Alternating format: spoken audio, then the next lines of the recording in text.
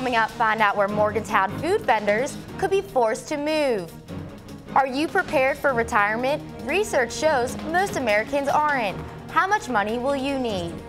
Also straight ahead, students in West Virginia are working to improve test scores. Find out what one school in Monongalia County is doing to promote summer reading. Our award-winning WVU newscast starts now.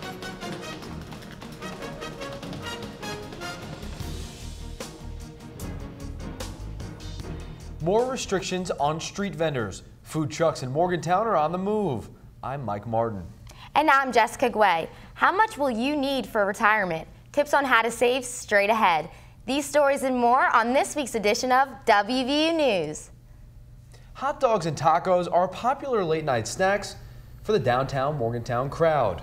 But Mike, some food vendors in Morgantown may be forced to move from their current locations on High Street. Austin Galmarini joins us now with more.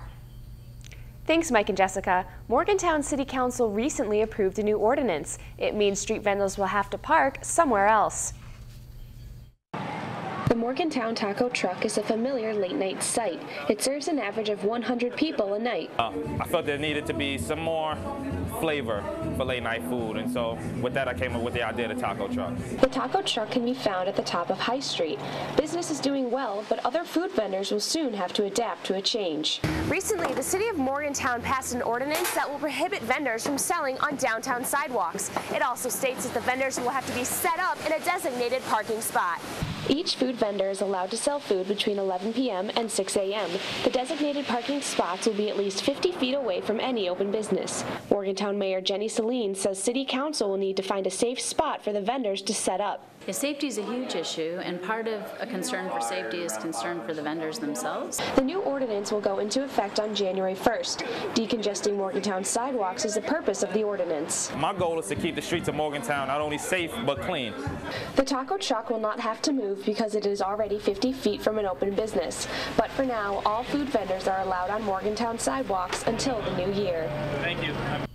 Vendors will also be required to clean up 50 feet of their parking area after they close, or face up to a $500 fine. Mike and Jessica, back to you.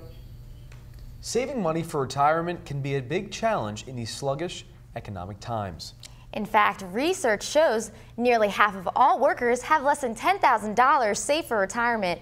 I recently found out how important it is to make sure your savings last as long as you do. Some dream of their golden years being spent traveling or living on a beach. Joe Thomas has been working for 39 years and would like to keep himself busy even after retirement. Actually, I just turned 65 Sunday, but I like to work maybe another couple years or so, depending. My health is still good, and I feel like working. I enjoy it. But when the day comes for Thomas to retire, he's prepared. He's already been meeting with financial advisors to help make sure his nest egg is secure. And experts say this is something all workers should be doing as soon as possible. For most of us to accumulate this sizable nest egg, you have to start earning. AARP suggests that by the age of 60, you should have 9 years worth of your annual income saved. So if you're making $50,000 a year, you should have at least $450,000 in the bank. For 1 in 3 seniors in West Virginia, Social Security is their sole source of income. Karuf says it's not enough. Everyone needs to have additional savings if possible. It's important to be disciplined and as much as possible structure your savings so that you cannot touch that money. I think when you finally say you're going to retire and do it, it's going to be a big change, and you just something you have to get used to. Financial advisors say to match your employer's 401k contribution. And if you don't have a 401k, consider an IRA. To see if you're prepared for retirement, visit the website at the bottom of your screen and try the retirement calculator. Thanks, Jessica. Students at one elementary school in Morgantown are working to improve low test scores. Education reporter Mackenzie Bristol joins us with more. Thanks, Mike. The new accountability system frees the state of West Virginia from federal regulations. According to officials, the new rule will prevent schools from being compared to each other and allow other schools to succeed based on their own merits. scores are important to a public school and its state, so this elementary school is doing whatever it takes to raise scores this year. We've started some new programs this year, and we're working with students one-on-one to try to improve their scores and in small groups. And we do activities like this. We have after-school math night. We have Dr. Seuss night. We do a lot of things outside of school to try to bring them together and bring parents in to try to help the kids improve and want to learn. Summer is a time for fun and games, but with only a quarter of West Virginia schools meeting literacy requirements, Milan Park has come up with a new incentive to keep their kids reading over the summer. Reading scores at Milan Park Elementary were 18% lower than the rest of the state. Incentives like tailgates and extra activities keep the students interested in learning. They try to make it so you can read, and it's good to keep on reading and reading, but they try to make it better by giving you a reward after you read, making it even better to read. The Mountaineer and WVU student athletes rewarded the students for their summer reading and encouraged them to continue learning. Let's go Mountaineers! Students are back on their regular routine at Milan Park Elementary, and teachers have already seen a significant change in the reading scores after summer break. The state calls schools that are failing to meet standards priority schools. They must make improvements within 3 years. Mike and Jessica, back to you. Thanks, Mackenzie. Now we go to another program in our area that's helping students. An after-school hangout is preparing children for their school days. I visited the group at its new location, and organizers say it's a better environment for the students to learn. The Mountaineer Boys and Girls Club is a nonprofit organization focused on providing recreation and companionship to children. It's a safe place for children to spend an afternoon.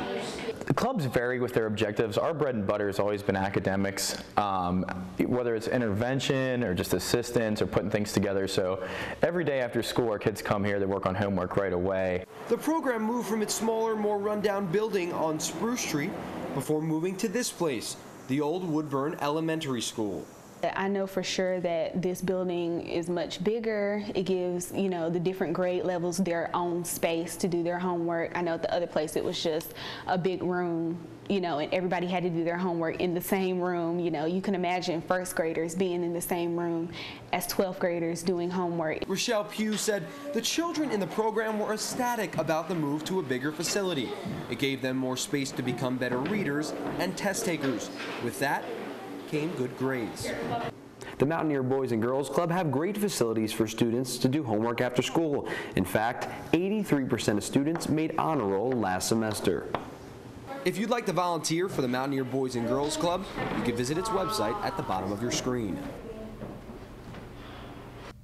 The Boys and Girls Club operates in over 4,000 communities in the U.S. The Morgantown's club has been open since 1999. From helping others to fighting adversity, one WVU football player has experienced it all. With 42 total tackles last season, the Mountaineers aren't short on talented players. Coming up, sports anchor Greg Medea will tell us who's gaining attention on the field. Also straight ahead, the late Senator Robert C. Byrd is remembered at WVU. I'm Greg Medea, and straight ahead on WVU Sports, I'll share one player's story to becoming the emotional leader of West Virginia's defense. I'm Zachary King, and straight ahead on WVU News, I'll tell you how Senator Robert C. Byrd's life was remembered by an author's visit to the university.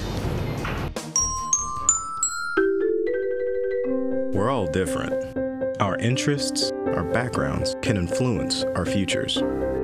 But without focus, they're just dreams. But what if someone could give your interests life? If they could give your background power? If they could fuel what motivates you? That's what gives dreams meaning, purpose. And perhaps that was the moment you knew you wanted to be a Mountaineer. Making his way from a junior college in Iowa, nose tackle Shaq Rowell is no stranger to hard work. And with career-high tackling records last year against Syracuse, Rowell is prepared for this football season. Sports anchor Greg Medea joins us now with more in the studio. Thanks, Jessica and Mike. This year's college football season shows an improvement for WVU's defense from a year ago. And it's no surprise that Shaq Rowell is partly responsible. I caught up with Raul to talk about adjustments he's making on the field. West Virginia senior nose tackle Shaq Raul is a disruptive force in the middle of WVU's 3-4 defense. Raul has 20 tackles early this season, but WVU defensive line coach Eric Slaughter says Raul's role goes deeper than the stat sheet. I mean, he's great. He's a very emotional leader too, so he gets everybody excited, and then when things are going tough, he has a calming effect as well. So the guy's been here a long time now and played a lot of football for us, and kids look up to him, respect him as well as I do, and he does a great job of leading us.